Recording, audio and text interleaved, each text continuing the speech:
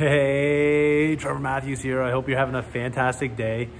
I want to talk to you a little bit about solenoids. Well, actually not the solenoids, because I could spend an hour talking about solenoids, but I want to actually talk about the device for solenoid, that White Rogers cell. So here's one of our 100 RB solenoids. Here's a coil on it.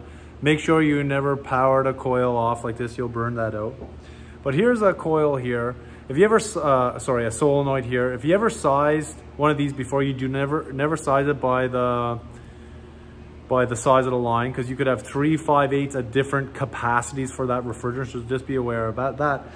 But I want to talk about this little magnet that White Rogers cell. Super cool. I wish I had one of these. I had an old round magnet that I put on my solenoids back in the day to open them up when I am evacuating the system. It has a few pins on it. So what you can do is put it on some of the coils and take it apart like that. So you can pull it apart to check, to make sure like the spring is still in there, to see if there's any dirt inside the system. Have you used one of these magnets before? Right? Really cool. I'm gonna put the description and some information about the magnets in there. But if you used one before, let me know how it worked. Let me know what else do you use this for besides just the solenoids.